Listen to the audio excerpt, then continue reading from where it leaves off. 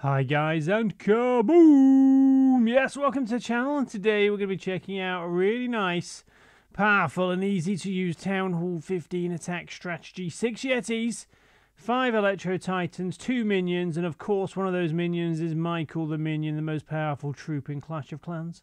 And 4 Witches spells are going to be 1 Rage, 1 Jump, 3 Freeze, and 4 Earthquake spells. Donated Clan Castle spells will be a further Rage spell and Poison spell to sprinkle on top. Clan Castle troops, 2 Yetis, 4 Sneaky Goblins, and a Wall Breaker. Inside either the Log Launcher or the Battle Blimp. So there we go, guys. Let's jump into our first replay now. So through the clouds we go on to our first replay. So guys, centralized Town Hall base, don't worry. So we've got a Jump spell and Earthquake spells.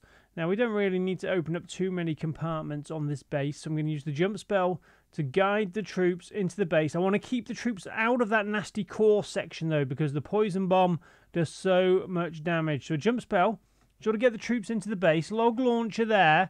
I like to use the Grand Warden ability nice and early. Try and not send in your Royal Champion too early, guys. But what I have done there, something a bit different. I haven't used the Earthquake spells to open up the base. No, I've used 4 Earthquake spells to damage the structures around the Town Hall. Remember, an Earthquake spell, I think it does about 33% damage to whatever structure it hits. Defense-wise, anyway, not storages, things like that. So it is really helpful. It does loads of damage if you spread them out.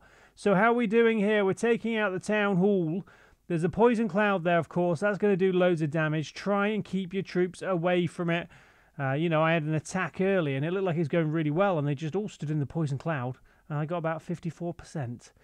So yeah, it can really ruin your attacks. So what's happening on the left? We've got Mike the Minion on the battlefield on the left-hand side. And guys, if Mike the Minion is on the battlefield, you know you've got a really good chance of getting 3 or even 4, sometimes 5 stars. I haven't had one for a while, though. And guys, by the way, do remember to hit that subscribe button and notification bell. Join the Samoose Army for plenty more easy-to-use Town Hall 15 attack strategies like this.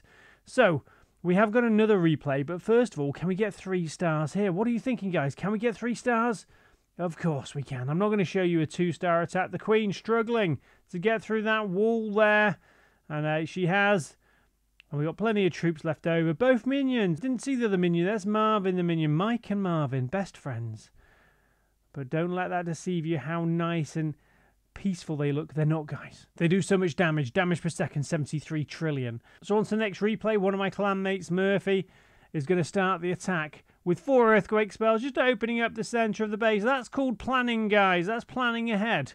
Then a beautiful spam attack. You've got a line of Yetis, Electro Titans, and the Witches in a minute. And guys, let me know in the video comments, how are you finding Town Hall 15? It's still pretty difficult for ground attacks. So you've got to find a nice, easy to use sort of spam attack like this. Try and keep your troops away from that Town Hall if you can. Because any sort of ground army, like I said before, that moves through where the Town Hall is after it's been destroyed, they're not going to have a good day, guys.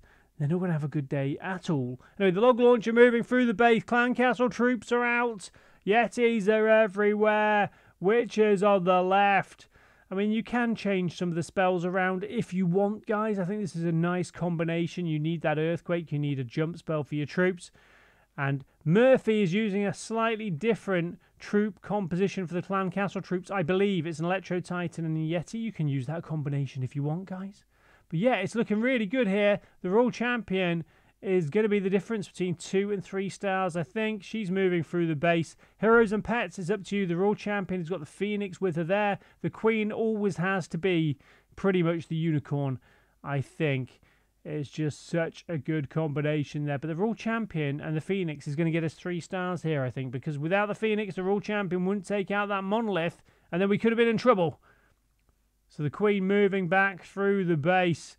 3 stars is going to be secured in approximately 10 or so seconds. So I really do hope you've enjoyed the video today, guys. I put the army copy link in the video description. Do let me know what you think of the attack strategy. Are you going to try it out? Can you get some 3 stars with it? And guys, remember to hit that subscribe button and notification bell. And I will see you later. Bye, guys.